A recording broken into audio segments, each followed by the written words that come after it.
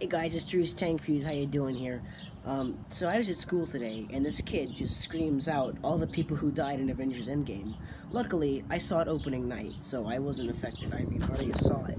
But still, not everyone gets to see it opening night, so just don't spoil Endgame. It's the biggest movie of the year, and not just Marvel fans are going to see it, just normal people are going to see it too. So, biggest movie of the year, but it can't be the biggest movie of the year if it's been spoiled. So, maybe just don't spoil Endgame, please. A lot of people want to see it, and don't spoil it for them.